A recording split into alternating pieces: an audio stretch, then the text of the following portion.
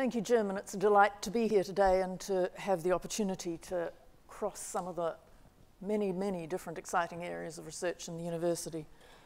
I thought for today what I would do is tell you a little bit about an area of research that's occupied me mostly over the last 10 years, having been originally trained as a pediatrician and come to research rather by accident. I'll tell you a little bit about the problem of low glucoses in newborn babies, how the story of our research has evolved over the last 10 years or so, and then a little bit about how it really happened, which isn't quite the way one would normally present it. So why low glucoses in newborn babies? Because they're really, really common. And if the glucose levels are low enough for long enough in newborn babies, that can cause brain damage. Because glucose is the major fuel for the brain. Babies have big brains, so if you don't have enough glucose and you're a baby, you have a brain problem. At least that's the principle.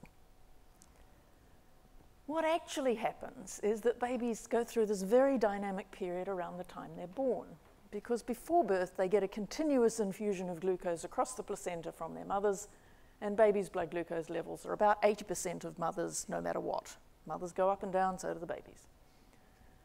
But with events happening around the time of birth, glucose levels go up with stress, and you can see this is around the time of birth. There's a very wide range, and the levels are generally high. And then somebody comes along and cuts the cord.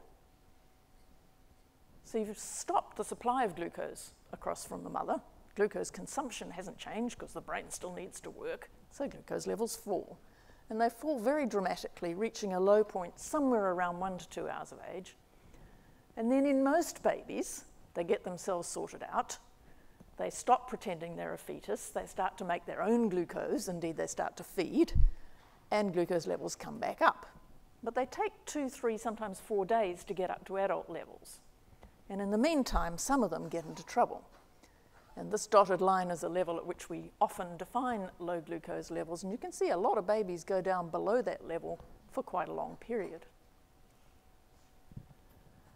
So the problem with low glucose in babies is that you can't tell it's there without doing a blood test. Babies can't tell you they feel grotty. They can't tell you about their symptoms, so you have to measure blood glucose levels. So we end up measuring glucose levels in lots and lots of babies. In fact, it turns out to be about 1/3 of all births are at risk of low glucose levels. And although we do that, we don't actually know for any individual baby how low is too low for this baby.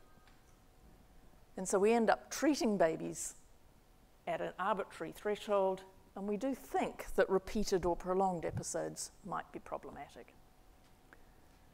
And then we don't actually know what to do when we treat them. So that we surveyed about 10 years ago all units in Australia and New Zealand who look after these babies, and we said, if you have a baby like this or like this, what would you do? And you can see that there's all sorts of things people might do, which really means we don't know what to do. So everybody has their own view, including not treating them at all. So that led over a long period of time to the Sugar Babies study led by Deborah Harris, who was a PhD student at this university. And we said, could you treat low glucose levels with dextrose gel? This is a high concentration sugar gel rubbed into the baby's cheek. And would that be more effective than a placebo gel with a feed in reversing low glucoses? And the short answer is it was. And in this trial, which we published at the end of 2013, you can see the incidence of treatment failure, glucose not coming up, was substantially reduced in the babies who got dextrose gel. And more exciting, the incidence of being admitted to an neonatal intensive care unit, needing to be separated from their mother to have intravenous, to have a drip to treat their glucoses, was markedly decreased, as was the rate of formula feeding. Now, the thing I was most worried about is whether we would stuff up breastfeeding by giving these babies dextrose gel. It was entirely possible that the babies would think dextrose gel was a good idea and they didn't need to feed, and we would stuff up their breastfeeding, and that would be a bad thing. It didn't happen. In fact, we improved breastfeeding. I thought very exciting, and I think what it did was simply reverse the low sugars. So it took the pressure off the mothers, the babies fed better because they felt better, We didn't admit them to intensive care, so we didn't separate the baby from the mother, and breastfeeding went much better. Very exciting.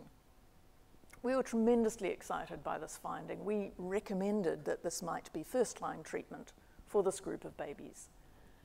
As I said, we published it at the end of 2013. It's now the middle of 2016, so 18 months later, there are publications from different parts of the world saying, guess what? They found the same thing. Admission rates fell, breastfeeding rates improved. Those of you know anything about the slowness of medical practice to change anything will know how miraculous this seems to me. It's tremendously exciting.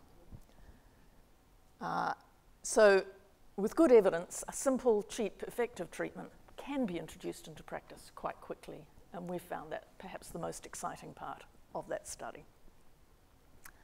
The other study I'd like to tell you about is the child study, and like many good researchers, it started with a good hypothesis that turned out to be totally wrong. So the straightforward hypothesis was that the outcomes, the development of children at 2, ought to be related to the severity, duration, and frequency of low glucose concentrations in the newborn period. It was a perfectly reasonable hypothesis, I thought. And we started the study because we had over 600 children, all born at Waikato as it happened, who we had collected data on carefully, prospectively. We'd measured them very accurately, we'd looked after them, and we'd also included continuous glucose monitoring, which is not normally used clinically. And that gives you a reading every 5 minutes on what's happening to the baby's glucose. But that data was not available to the clinicians because you download the data at the end of the monitoring period. So it didn't change what people did in practice. They just did their usual thing with monitoring blood glucoses. So within that study, there are babies who never got hypoglycemic because they were at risk and they didn't get low levels. There were those who did get low levels and were treated. And there was a smaller number who got low levels that we didn't know about because they were only detected on the continuous monitors and therefore were not treated. And we hunted these kids up and down the country and we saw them all at 2 years. And we said, what was the relationship between development at 2 and glucose levels in the newborn period? And the short answer was, there wasn't one. Told you it was a perfectly good hypothesis that ruined by a bunch of facts. That happens to me a lot. So there is no relationship between these outcomes. These are the mean and 95% confidence intervals, and these measures of performance at 2. But undaunted, and because we'd extracted enough money from the NIH, we saw them all again at 4.5, which is a miracle in itself because the HRC would never have funded us to see them at 4.5. And at 4.5, there is a relationship and there's a dose response. So here, for example, are the different outcomes: visual motor difficulty, executive function. This is related to severity: none, mild, severe. None, mild, severe. And the same is true of frequency: none, 1 or 2 episodes, 3 or more episodes. So it turns out, to my great surprise, that 5 years later, the hypothesis is in fact supported by the data. It's just it got stuffed up along the way, which is a good reason to hang in there and to keep looking if you think it ought to be there. And perhaps most alarming from a clinical perspective was this finding. At 2 years, the red ones are the children who had some problem at 2, and the blue ones are the children who didn't. This is the continuous monitoring data, so it measures every 5 minutes over the first 48 hours. And what you see in all children is the ones who ended up having a problem at 2 actually had higher, not lower, glucoses in the newborn period. And that was even more marked in the babies who had low glucoses in the newborn period. So if you started low and then went high, you did much worse in our study.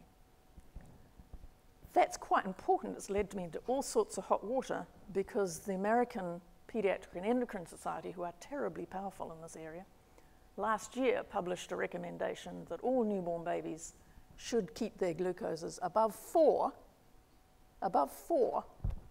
after day 3. And we're going, maybe not. It's an ongoing debate, but it does show the importance of the discussion. So what are we doing now? We're busy writing a new grant application, of course. We're always writing new grant applications. But we now really do think we should see these children again, and that the oldest one turns 9 at the end of this year. But of course, nobody would give us any money until we'd done this study and shown there was something there to look at. So we're now aiming to look at them at 9, and we're writing the applications and piloting the protocol, because we can't wait till we've got the money, or there'll be 10 by then. We're doing a trial of dextrose gel to prevent low sugar levels. If it works to treat, could it work to prevent those changes and prevent that damage?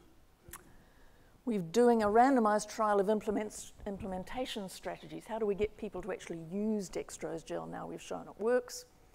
And that's been a very interesting project. About half of the units in New Zealand are now using it, and we're busy trying to get that up. I've been co-opted onto international steering groups where we might think about doing a different trial as to what level we should treat, and we're going opportunities in the commercial world for other treatments in this area, because the Americans have woken up to the fact that something is happening down in New Zealand that might be useful to them. So all sorts of surprising things come out of what started off as a very simple question. How did it really happen? It wasn't like that at all, of course. It was an important problem. 1/3 of all babies getting a blood test when we don't actually know how to treat them or whether the treatment makes a difference. And I'd been interested in it since I was a student. But I wouldn't have actually got into this research at this time if I hadn't had a very pushy master's student who, having done her master's, kept coming back saying, I really want to do my PhD. Give me something that's interesting and important clinically. And I kept saying, I think you should work with somebody else, and I think you should come up with a different project. And she kept coming back until I eventually said, well, here's a really big one if you really want to get into this. And it grew from there. Determination in the sense that you can't wait till you've got the money to start the study. None of this wouldn't have happened if we hadn't said, all right, this is what we want to do. We better get on with it, figure out a way to do it, and figure out how to get the money and the people and the support afterwards. And I have time and time again met people who say, if I get the money, I'll do the study. I think the only way to get it done is to say, we're going to do the study, where is the money? When I wrote the application for the funds to do the 2-year follow-up, there were 2 areas where I had not a clue. I knew that I needed somebody who knew how to do the detailed analysis of the continuous glucose monitoring. Those every 5 minutes, you end up with many thousands of points. And I had not a clue how to do that. And all of the literature at the time said that vision was the thing that was most affected by low glucose levels, and I had no idea how to measure vision in 2-year-olds. Not many people do, I have to say, but I didn't have a clue where to start, so I knew.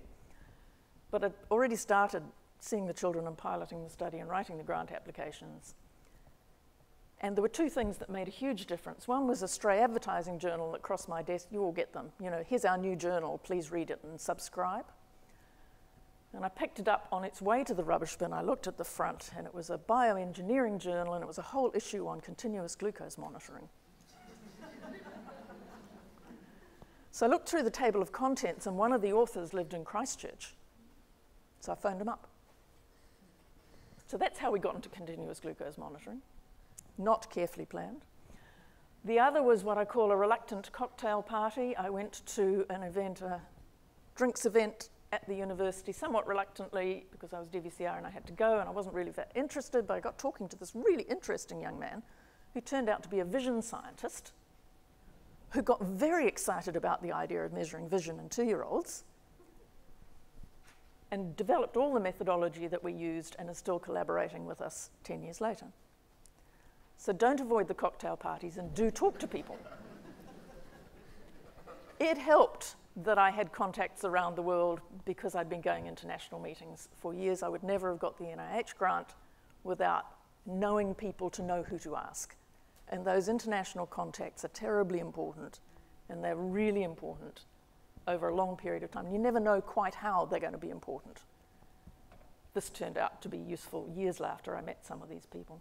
And of course, There's a fantastic team. We've now had more than 50 people working on these projects over the last 10 years, and I just get to come and talk about it, but they really do all the work. Thank you very much.